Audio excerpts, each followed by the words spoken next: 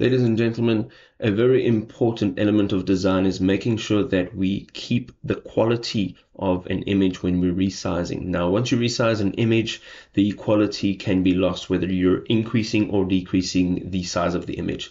I'm going to show you today how to keep that high quality in your image while resizing up or down. So follow me. So you've got your image here, and you can of course resize the image. However, before you resize an image, you're going to go over to the right hand side and you're going to click on that layer of the image. We're going to right click on it and we're going to look for convert to smart object.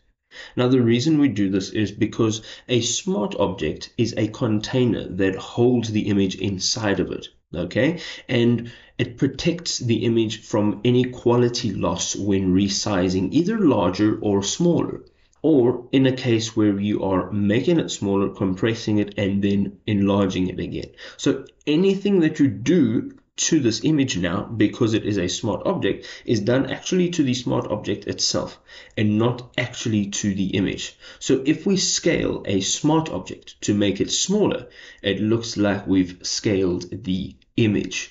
However, that is not the case because you are scaling the smart object and not the image. So with this very simple step, you can resize your images either larger or smaller and it will retain that quality.